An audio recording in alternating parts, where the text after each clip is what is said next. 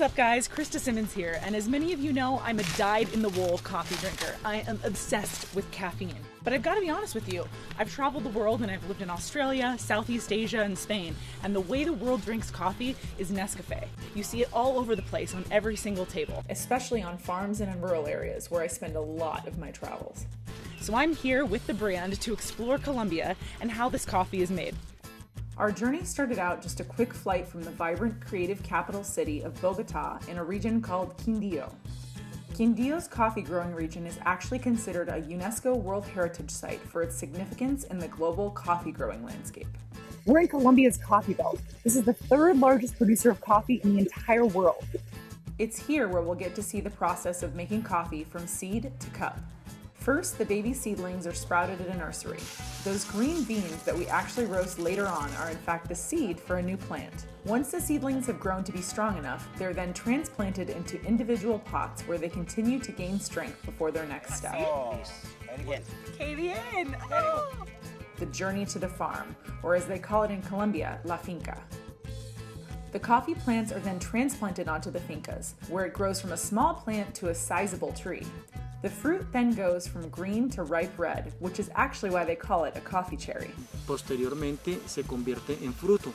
Okay, so the flowers sort of pollinate and become the fruta. So that's the coffee cherry that we all know. And then eventually you open up the coffee cherry and there's the beans. Unlike some coffee growing countries, Colombia picks all of its coffee by hand. Machines aren't even allowed here. This reminds me a lot of some of the best wineries. Not only is coffee grown on stunning sloping hillsides like wine country, but hand harvesting means a more precise picking process and of course a better flavor. It's amazing to know that every single bean in your morning cup has touched a human hand. Como pueden ver, estos son granos totalmente maduros para poder tener una buena taza de café. Once the cáscara or outside of the coffee cherry is removed, then you're left with that green bean we talked about earlier. It's then fermented, dried, usually on rooftops, and shipped off to the mill. At the mill, you'll get a real sense of the scale and scope of the operation. From there, the coffee is bagged, sorted, and shipped off for roasting. It takes a lot to fuel our morning addiction.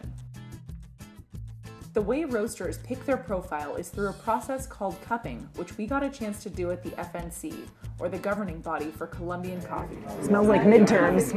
I feel like a baseball player spitting out my chewing tobacco. There's no way to do this in any sort of glamorous way. This grating, blending, and roasting is what makes each coffee unique. In the case of Nescafe, the coffee is then brewed and freeze-dried, making it soluble. I always kind of thought it was like space food, but in fact, it's just freeze-dried, brewed coffee that you then rehydrate and is ready to drink. After seeing this all firsthand, I have a new appreciation for my morning cup. Honestly, it was really cool to meet the Colombian people sharing their passion for coffee and their country with the rest of the world.